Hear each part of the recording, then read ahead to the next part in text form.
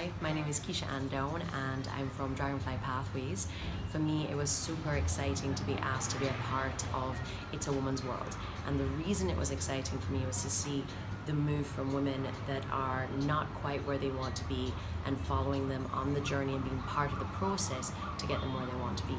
Jamaica has so many women in high places, and yet what you find, it's really difficult sometimes as a woman to break through in a new area. And for me with coaching, it was finding that camaraderie. And I was really lucky that there are a couple of coaches out there that were willing to share information and talk. And really one of the big things that I've seen, and for me that's important, is with this, it's about women actually coming together and wanting to encourage and build other women to following their dream.